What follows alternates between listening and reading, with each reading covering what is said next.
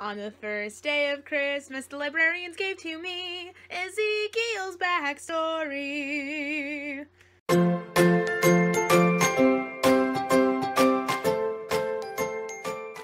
Hi everybody, what's up? It's Julie the Bibliophile. I know it's literally been a week since the episodes premiered, and as you're watching this, there may be an episode 5 and 6 in existence already, but I was really busy and I had no time or energy whatsoever to film the episode reviews. I really wanted to all week, and then things happened because it was Christmas, and I'm wearing my new Leverage shirt that I got for Christmas, and I'm really excited about it. But because I don't have a lot of time right now, I'm gonna go ahead and move on and start talking about Season 4, Episode 3, and The Christmas Thief. This episode also premiered with Season 4, Episode 4, and The Silver Screen, but I decided I wanted to do separate videos for the two reviews, so that's what I'm gonna do. So, I loved The Christmas Thief. In terms of Christmas episodes, I like Santa's Midnight Run a little bit better, but I loved The Christmas Thief. What I loved the most about it, I think, is that, how much we were seeing the librarians as a family.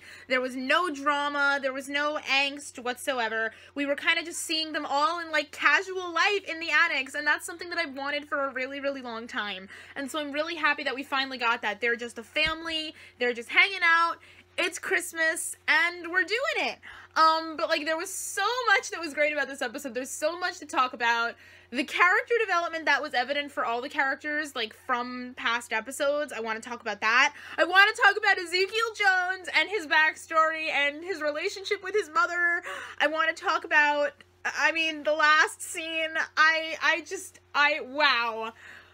Wow. Okay, so, like I said, one of my favorite things about this episode was the evidence of the character development. We have in Season 2, Eve is wanting to go on a vacation really bad, but Flynn's like, we can't really go on vacation yet because the world is ending. And now we get to Season 4, and Eve and Flynn are going on a vacation. And then, of course, you have Flynn, who in Season 1 and Season 2 kind of, like, wanted nothing to do with the lit. Season 1, he just wanted to work alone. Season 2, he, you know, by the end of Season 1, start of Season 2, he wants nothing but Eve. He doesn't want to be alone. He wants to be with Eve, but he's still having trouble adjusting to the idea of the Lits being there all the time, even though he's really happy that he has them, even though he does love them. And Season 3 saw him adjusting to being with these people. Even though he loves them and considers them family and would die for them, he had trouble adjusting to them being there and figuring out what that meant for him. And now, by Season 4, he's just leaving his vacation with Eve to want to be with them on Christmas, and it makes me so happy. And I'm so proud of Flynn, and I love where we're getting to see Flynn go this season. Between the first 2 episodes and now the second 2 episodes, Flynn is doing amazing, and I love it.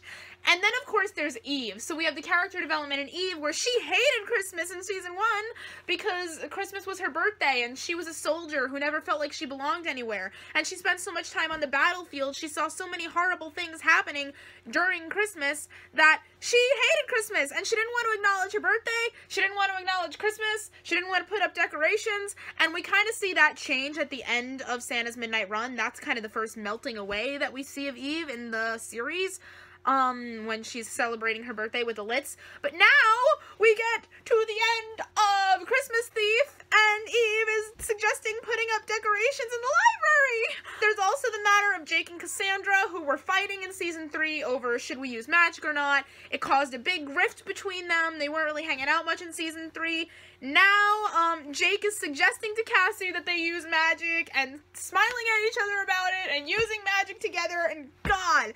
And Ezekiel, that's just, this whole video is gonna be about Ezekiel. Jake and Cassandra were acting very married throughout the whole episode. I adored it. When Cassandra gave Jake his sweater, he was just smiling at her, even though he hated it, and, like, Ezekiel right from the get-go was like, what is this? But Jake was smiling at her when she gave it to him. That made me so happy. Scene under the table with the magic, like I said, when she was refusing to let him drive the sleigh, he's trying to help her out of the sleigh. It was very flirty, very married, very classic Season 1, Season 2 Cassandra. That made me really happy to see. The sweaters alone was just so cute, because I love Cassie, and I love the sweaters. I still have yet to rewatch this episode, but I feel like I need to, because, like, It's so dorky, and everything about it is so classic Librarians. The way Cassandra behaves in it is so classic Cassandra. We have Cassandra decorating the annex, giving homemade sweaters to everybody in the annex. I love the idea that, like, they're all so excited about the sleigh, so we're kind of seeing the little kid side of all the Librarians again, that wonder at the magic, and that kind of went away in Season 3. I really love that we're getting that back in Season 4. They were excited about the sleigh, and I love that, like, the continuation of this metaphor of Eve and Flynn being the parents of the group. As soon as Eve and Flynn leave for vacation, they're like, yeah, we're gonna be quiet, and then they leave, and they're like, let's get this party started, and it was like teenagers in high school throwing a party as soon as their parents leave. I love it. When Eve was on vacation with Flynn, we had that line of like, bye kids, and it was, oh god, everything about it was just, I'm just listing off stuff that I loved right now. I am kind of trying to speed through these reviews a little bit because I don't have a lot of time and I want to get them up. So basically that's the general idea. So plot summary of the episode. Right? Because I guess I should mention that. Eve and Flynn and Jenkins are going off on vacation with Santa for the holiday, and the Litts are left behind to watch Santa slay. And when they watch Santa slay, Ezekiel visits home to visit his mother for Thanksgiving Day, and he goes to spend the holiday with his family briefly, which is they're celebrating Thanksgiving Day, which is a thieves' Christmas, and that's when you steal gifts and give gifts to each other that you stole and create a shrine to the patron saint of thieves. It's really like a demented version of Christmas, a thieves' version of Christmas, like in every way. I thought it was really cool, really creative. But I also love the fact that Ezekiel is going to visit his family. You know, we didn't really get much of a glimpse into what the Librarians' outside lives are like, or we never really do get a glimpse, like, how much contact do they have with their family? We know that Cassandra and Jake are, like, completely estranged from their family, and we also know, like, what their families were like growing up, because we know that both of them were kind of abused as children, and now that's it. It's over. Finito. We know Jake had a little bit more of a relationship with his family than Cassie, that Cassie was kind of estranged from her family for we don't know how long, but she hasn't spoken to her parents in a long time. But Jake, you know, was still working in the family business, was still working at home, still loves his family, and is still in contact with them. In Season 1, was still thinking about going home with them for Christmas. Until we get to Season 2, Episode 3, and we do see that Jake's father was abusive, and we can kind of assume from that point that Jake makes the clean break from his family after And What Lies Beneath the Stones. But we really know nothing about anybody else's family. We had, like, one little hint to Eve's family in the first episode, just a hint that maybe she doesn't speak to them that much. But we don't know anything about Eve's backstory or family. We just know that her parents named her Eve because she was born on Christmas Eve. We don't know what the relationship is with Eve's family. I'm going to talk about that more in Silver Screen. But we know Flynn had a really loving relationship with his mother, but that his father died when he was a little boy, and now we know that Flynn is alone, also estranged because his mother died, and he really didn't have contact with anybody else. So, like, while we had little hints at everybody else's family, the only ones that we knew definitively were Jake, Cassandra, and Flynn. And we don't know anything about anybody else's family, and now we're finding out about Ezekiel's family, and I love it. I love that Ezekiel has a good relationship with his family. It was a complicated relationship, but it was a good relationship, and a good enough relationship that he was going back to visit them without prompting.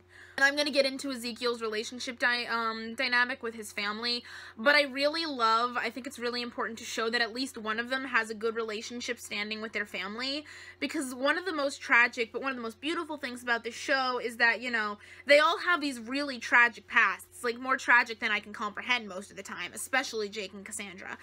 And now they've all found family with each other in the library, but I don't know, it's nice to me to know that at least one of them was loved as a child. Because, like, I mean, I know Flynn was, but there were other factors going on there. I just like that Ezekiel has living family members that love him. And I think it shows a lot about his character. So, Ezekiel goes to visit his family, and his mother is kind of making fun of him, and his sisters are making fun of him, and he lets it slip that he saved the world, and that he's in the magical library, and they don't believe him, so Ezekiel, being the stupid young kid that Ezekiel is, brings his mother to the library through the back door, and before he can stop it, she steals the back door and starts stealing Christmas from around the world. So now it's up to Jake and Cassandra and Ezekiel to to steal back the door, but then also they find out Ezekiel's mother stole a painting from, like, the most dangerous man in the world who leads the Bank of Thieves, and they have to go get that painting back. They fly there on Santa's sleigh.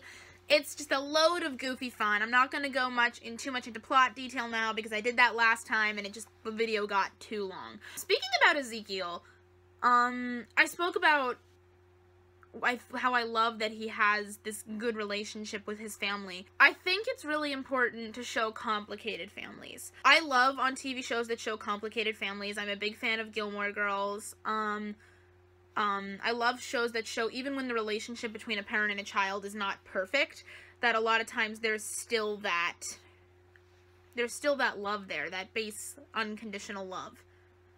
And that's something that Ezekiel has. And I think that's an important juxtaposition to show, like with Jake and Cassandra, who Jake, when he meets his father, he knows that his father is Hokanote and not his father because he said his father would die before he told him he loved him. And so I think it's important to make the distinction between a complicated family relationship that Ezekiel has and abuse, which Jake and Cassandra went through. So I love that we have all different kinds of family situations going on here. We have Flynn, who was kind of just isolated, just living with his mother. Flynn, who's alone because his family died. Jake and Cassandra, who are left alone because they were abused, because they really have no family that treats them well. We have Ezekiel, who Baird, we don't know. But Ezekiel, we have a complicated family relationship. And that's such an important thing, because that's something that so many people deal with in life. So to see happiness and love coming out of that complicated family relationship is really beautiful, and I'm really glad that this show touched upon it. We get to hear Ezekiel's backstory, which is that everything he stole, he gave to other people less fortunate. Basically, he's Robin Hood. I wasn't sure how I felt about this backstory, because we do see, even in this season, Ezekiel talking about wanting gold and, like, loving his money and being all about himself. But my friends also pointed out to me that, like, Ezekiel has always been a very secretive person. So we really wouldn't know if he gave it away, and there's always been that affection and that want to protect. In Ezekiel, you know, whenever Flynn leaves, Ezekiel's always very, very adamant about protecting Eve and being upset for Eve. And so that little bit of good in Ezekiel was kind of always showing, and now we get that backstory that he gave it all away. He was like Robin Hood. That would also make sense, like, why in Season 3 he doesn't want to give the gold that he got to a museum. Why maybe he's mad that the library has all these artifacts, because he wants less fortunate people to make money off of it. I just loved it. I was watching it with all my friends, and we were all screaming about Ezekiel. We're all just, like, screeching. Lying on the floor, screeching about Ezekiel. And it was just so great. I love the scene. I love the scene with Ezekiel and his mother. Where he tells her that she taught him love. And they kind of learn something from each other. That's, again, going off that complicated family dynamic. They learn something from each other in that scene. Where Ezekiel's mother is like, you know, I learned from you that I can give now, and now I want to keep giving, and I feel ashamed that I only taught you greed. And Ezekiel basically explains to his mother, like, you know, like, I am the way I am because of you. Because you took in 4 kids off the street, and you made this family. You gave us a family. That, again, is a unique relationship dynamic where Ezekiel has 3 adopted sisters, and he's also adopted. We learn that we kind of get the impression that Ezekiel did have a loving family, even though, like, we get that they're making fun of him and stuff, and it's complicated, that Ezekiel did feel upgrowing love despite being poor, which he talks about in Season 3. So I do love that. I think it was very touching to see that moment between Ezekiel and his mother, and to hear the exchange of I love yous, because, again, we have, like, Jake, who has said that his father has never told him he loved him, and he doesn't even trust any of his family. Cassandra, who doesn't talk to her parents at all. Flynn, whose mother is dead. And then we get to see Ezekiel have his tender moment with his mother, and him saying, I love you, Mom. And, like, it was so perfect for a Christmas episode. It was so touching. I loved seeing Ezekiel have that bit of happiness, and I just think they did a great job with the writing of it. Then we get to the last scene of Christmas Eve, which I almost forgot I need to talk about, which made me so emotional. I'm gonna move back. We have Flynn and Eve get back from vacation, And they say, like, you know, it was a bad decision to go on vacation because they thought they needed to relax, but at the end of the day, nothing beats being with family. And that line made me so emotional because I love it. That's what the Librarians is all about. Take away all the magic, take away all the action and adventure, and what you have left is this story about, you know, 6 people coming together and finding a family when they never really had a family before. Finding a family with each other, finding out that they can be loved, and it's such a beautiful dynamic, and I loved seeing it acknowledged in that episode. We had an acknowledgement of it a lot in Season 3. We're hearing a lot of talk about family in Season 4. And just to hear nothing beats being with family, it was such a tender moment. I got emotional because Cassandra looked right at Jake at that moment. Ezekiel says nothing beats being with family, and Cassandra's eyes go to Jake, and I'm like, whoo, okay, whoo, the feelings. I just could then, and then Ezekiel, the episode ends with Ezekiel kind of looking at the library and nodding. And my best friend suggested at that moment that every one of them is going to have that moment with the library this season. And I think they're right, because I think, like, with this season being about figuring out whether or not we can trust the library, I think it's really, really cool that, like, if each one of them has that moment of remembering why they came to the library in the first place, remembering why they love it. And we see that in Ezekiel's eyes when he looks at the library, and I just think it's such a great moment. And with what the show means to me, and with what I went through this summer and this fall, feeling like I was losing it, what I'm still coming out of some days, it's like, it's really happy for me to see that on screen. And the show means so much to so many people. And I think the library is has become like a symbolic representation of what this show means to people, because it's the librarian, so obviously for me it's the library. Like, this is the library, this is home, this is what showed me home. And that's what we're getting from Ezekiel in the scene, and what we'll hopefully get from every other character. And that's just so touching, because I think that's what happens for so many people. That, to me, that's what it is when I turn on and watch an episode of The Librarians. That's what that feeling is when I look at the library. I just get that feeling of this is it, this is home, this is why I love this show, and I really just, like, love seeing that on screen from the characters, too. It's just a really touching thing. It's a really important thing to me, and so I loved it.